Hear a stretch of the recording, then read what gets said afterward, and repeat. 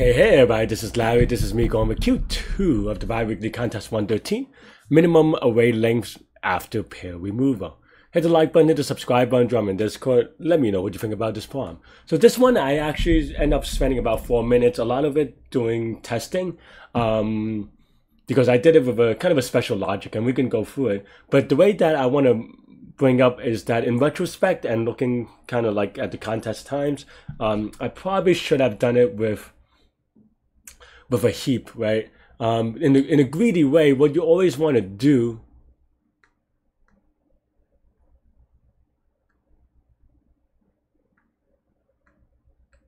is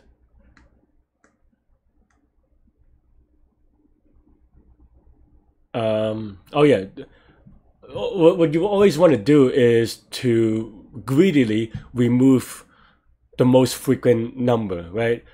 I think the way that this is structured is, to be honest, it kind of confused me a little bit because this was already sorted, and I had to take an extra second to kind of think about it. But basically, this basically means nothing because you can actually remove any two indexes. It doesn't, there's no, because it is sorted, there's no case in which this is true, but this is not true. That's just by definition. So that's a little bit confusing and actually got me a little bit. The reading is a little bit tricky. But otherwise, yeah, you can just kind of remove the most common element or the most two common elements and then just keep on doing a heap that way. And we did that way. I mean, the code is going to be very similar, but it's just easier to prove. But for me, I did it kind of a logic. I did it with the frequency table. So there are really only two cases. One is if the most common element is greater than the half of the half of the array, right? And that's basically what this is saying here. And if that's the case, then the number of elements you have left over is just going to be your most common element, and then the rest of the stuff, right? Meaning if you have one element that's the most common, you're just going to always, that's going to be in every pair, every operation that you do. So then you just kind of match it that way, ideally. Otherwise, if it's odd number, otherwise if it's less than half, then you could get rid of pretty much everything. The only thing that you can get rid of course, is that if it has an odd number, and this is why you have n over 2. And this is pretty quick to write, but to be honest, during the virtual contest, I took a little bit of time to prove it. And even after that, I was worried about edge cases, so I kind of did a lot of testing, and you could see the live portion of it.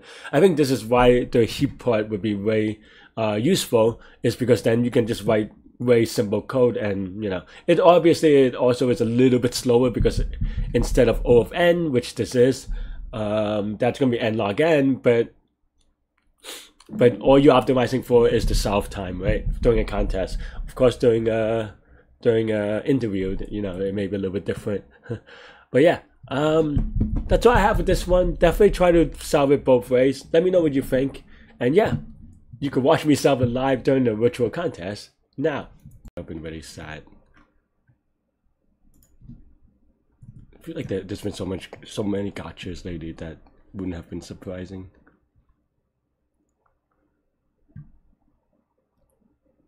Choose two indexes I and j such that I is less than j such that I is less. Okay, it's sorted already, so okay.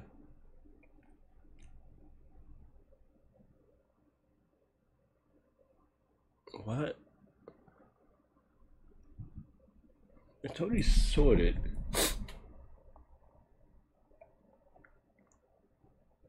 Oh, but they could be equal. I see.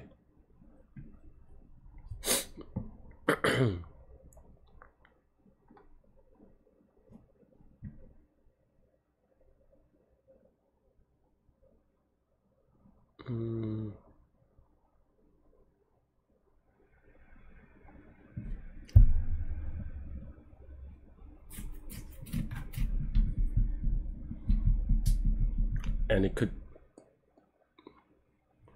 and it's actually not symmetric, the answer, because you could have like 1 1 1 1 1 1 1 1 and then a bunch of answers, and that would even out. But if you have like 1 2 3 4 5 and then like 6, oh, that's not 6, like this, then I don't know, that still evens out. So okay. So the answer is going to be either 1 or 0, right? Well, except for okay, so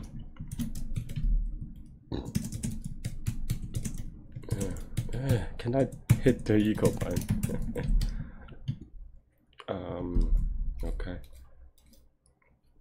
and then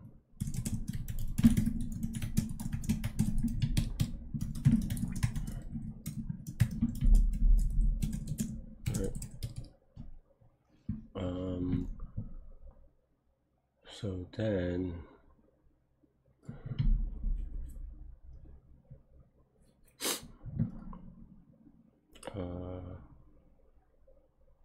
what is it? If and we have to think about the odd even stuff. Okay, if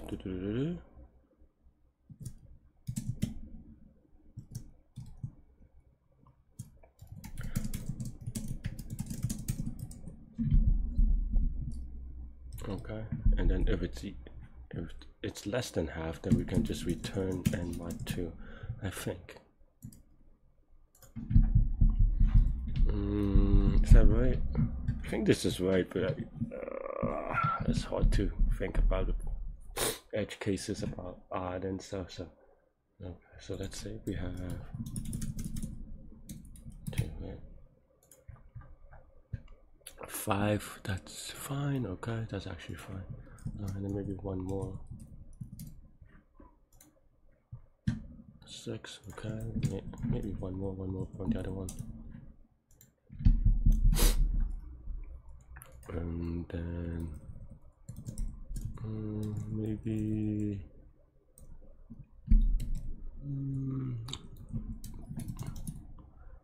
probably with more experience I should be more practiced about this, but